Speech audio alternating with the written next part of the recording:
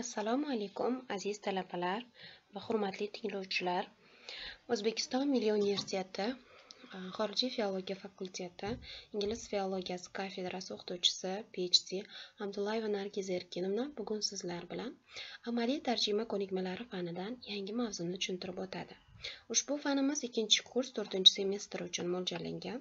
Bugungi yangi mavzuyimiz ilmiy maqolani tarjima qilish. Keling, endi darsimizni ingliz tilida davom ettiramiz. Translation of a scientific article. The main function of the scientific and technical style is informative. To convey logical information, prove its novelty and significance is the main goal of a scholarly, scientific or technical author. This style is used in professional spheres of science, humanities, and technology. The scientific and technical style involves the following sub-styles: scientific, technical, instructional, you may call it even educational, and popular science sub-style. These sub-styles are classified into the following genres: monograph, manual, textbook, article, report, technical description, discussion. The distinctive features of scientific and technical style are preciseness and clear logic, comprehensive character, impersonality, and formality. So, preciseness is a basic property of a scientific and technical text, and it should be strictly maintained in translation. A translator must be fully aware of what she or he is translating to render precisely the content of the text. Special attention must be paid to terms. To translate precisely, it's not enough to know an equivalent of the term. It's crucial to know the exact place of the concept, denoted by the term in relation to other concepts. Therefore, translators in science and technologies have to specialize in a foreign language in a particular subject. In fact, there are two types of translators: linguist translators and engineering translators. The former usually require penetration into the subject matter. The latter need good language skills as well. In specialized translation, search for interlingual equivalents is a time-consuming activity even for an experienced translator. Therefore, the middle 1960s and early 1970s gave rise to term banks, or terminological data banks, that is, systems for storing specialized vocabulary in electronic form. Preciseness and reliability of a scientific text is also established with references and citations. And the Russian-style researcher Razinkina compared references with currency by which scientists pay their intellectual debt to their predecessors. This bibliography is considered to be a kind of social control over scientific value and reliability of the results of research. In the target text, references in the source language and foreign languages are retained in the original form, so that the receptor would not search for a non-translated book, thinking that it has been translated. For the same reason, a translator keeps untranslated quotations in a third language.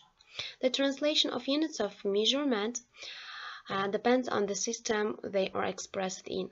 If in metric system, weights, measures, and quantities are usually retained. So next features clear logic. It is achieved through a system of logical connections and interrelations.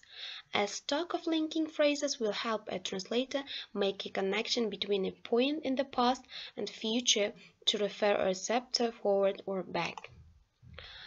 A specialized text tends to emphasize thematic components by various means because the theme serves as a linking element between what has been said in the text and what will follow, new thematic elements. English texts, though, often manifest their implicit character and do not verbalize the thematic component of the sentence. Therefore, in the more explicit Russian text, a translator has to extend the sentence by adding an implied thematic element.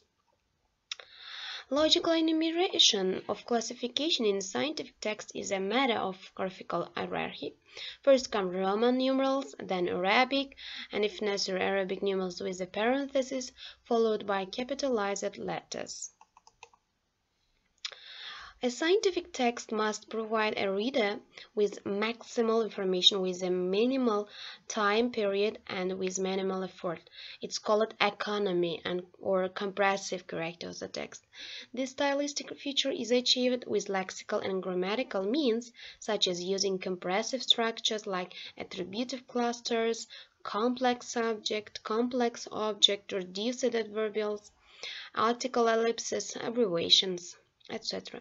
It's necessary that the translator decipher all the abbreviations in the original by using every available dictionary and reference book and render them according to the standards. If the form has no standard abbreviated form in the target language, it's given in full form. So, the next one is impersonality. It's a measure of the extent to which the producer of a text avoids reference to him, herself, or to the receptor. Such avoidance is far commoner in written than in spoken texts, and in Russian than in English. Using impersonal and indefinite structures, passive constructions, infinitive clauses, etc., provides the impression of the impersonal and objective style. As has been mentioned above, in English texts a smaller degree of impersonality is acceptable as compared with Russian. This results in a more frequent usage of personal pronoun I, we, you. In English, such sentences are often translated from English into Russian or into Uzbek even by infinitive clauses or impersonal constructions. So, English constructions and instructions and directions normally list instructions in the imperative mood. To observe impersonality as a characteristic feature of the Russian technical style, it is recommended translating the imperative verbs by Russian infinitives. Some authors prefer to use the so-called royal plural we, мы, без. In Uzbek. Today, this usage is considered somewhat outdated. It is better to keep an impersonal style in Uzbek. So it's given here to translate as a translation of a scientific article. Formality. This feature results from the author's tendency to avoid connotative words in the scientific text. However, research by Razinkina and other linguists has shown that English scientific text is not void of expressive elements, which greatly differs from the Russian or Uzbek style. Metaphors and bright similes are not infrequent in the English scientific text. Many of us are amused by grammatical acrobatics. Since this feature is so different in English and Russian, translators generally leave out metaphors in the Russian translation, according to the rule of functional equivalence. So, that is all for today's lesson. Thank you for your attention.